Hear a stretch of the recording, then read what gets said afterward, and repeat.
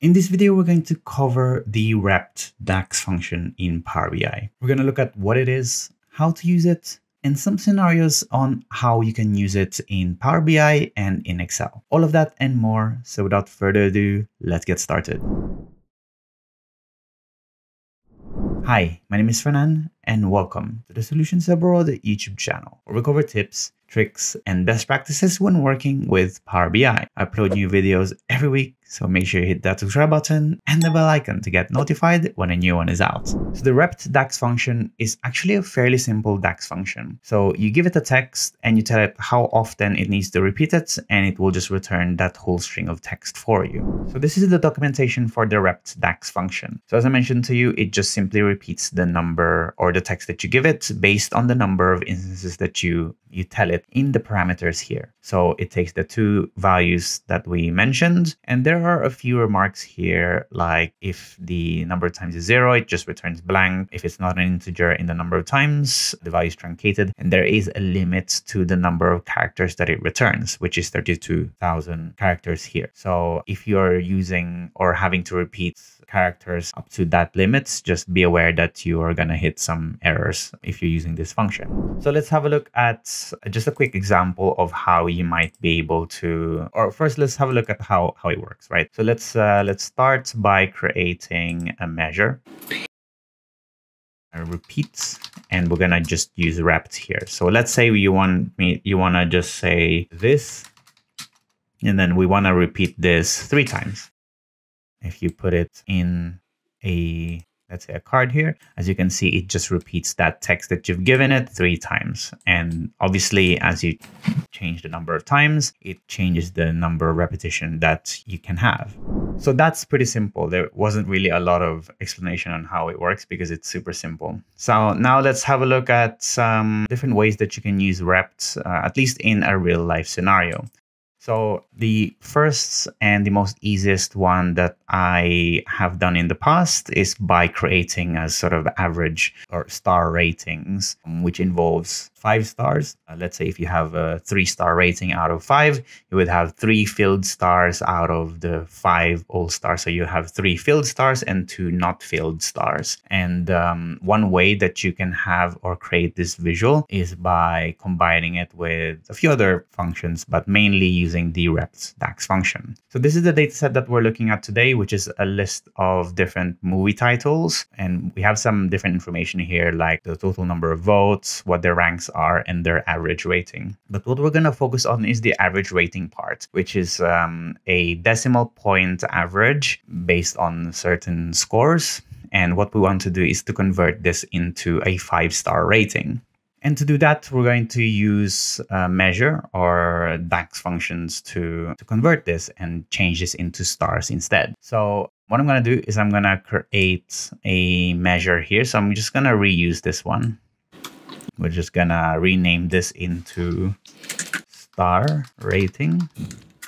And the first thing that we're going to do is we're going to convert the average rating into 5 scale. So it's apparently, or currently it's, the average rating is between 1 to 10, but we want to change that to 1 to 5. So we're going to change average movie rating.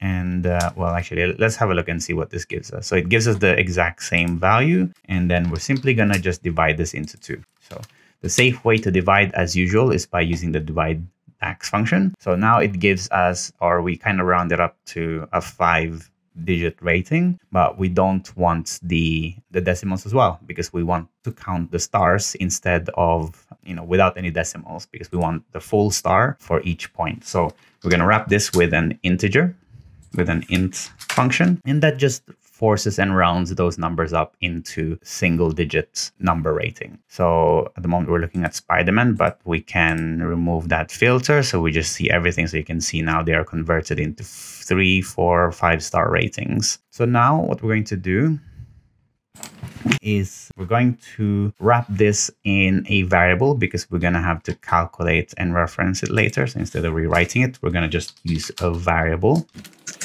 I'm going to name it stars. And we're gonna create another variable called blank, which is gonna be basically the blank stars that we're gonna fill in with the rest of the 5-star rating. So we're gonna simply do 5 minus stars, which will give us the remaining number of stars that we need in that. And then now we're gonna just choose a return. And we're simply going to combine and repeat the numbers based on the kind of repetition that we have created in the first 2 variables. So the first thing is we're going to use rept, and we're going to give this text. So for now, let's give it an X. And let's say use the stars. And then we're going to use the ampersand to basically concatenate them. And we're going to use Y and then blank. So now what it's done is, as you can see, there's for every 3-star rating, you will see that there's 3X and then 2Y. So that will just give us, the number or the ratings. And at the moment we're using text, but we're going to replace that with a unichar soon so that you can see it a little bit easier. But basically the X refers to the stars, the filled in stars, and the Y's are the kind of the outline stars, which is typically how you'd represent the 5-star rating. So the rept basically chooses the number of stars, and then the second rept just chooses the number of the outline stars. So, okay, I'm waffling on now, but let's go and change these into actual stars. So to do that, there are 2 options for you. So the first thing is you can use the emoji board, which is you can access using the Windows dots from your keyboard. It will bring up this selection here, so you can choose from emojis or from symbols, if you can find it and if you know where they are. However, if you don't know where they are and you know the unichar codes of those emojis, you can use the function unichar as well to represent them. So I know the codes because I have used them before. So if you wrap it with the unichar and the value is 9733, if you hit that enter, you will see that's now the star, the filled in star. And we'll replace this one also with a unichar 9734. I believe that's the one. And there you go. So as you can see that for each of these titles, you have 5-star ratings. The filled in value of stars is based on a average that we have changed into kind of 5 stars or 5 ratings.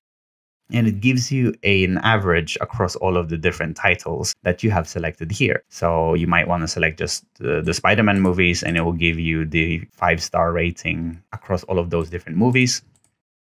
And you can have that as your own visual by itself in a card or something.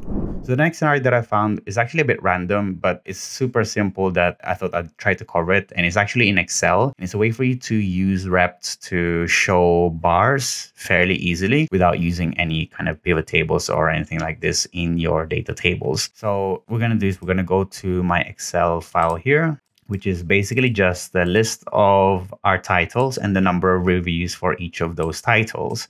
I just created just a random list of reviews here that we can kind of use to represent some values to show. And, the values by itself, they are useful. However, you might want to represent this in a bar chart, or you want to show them in something that is a little bit more, that makes it a little bit more obvious which reviews have the highest volume for each of the titles. So this is where you can use the rept trick. So what we're going to do is we're going to use rept.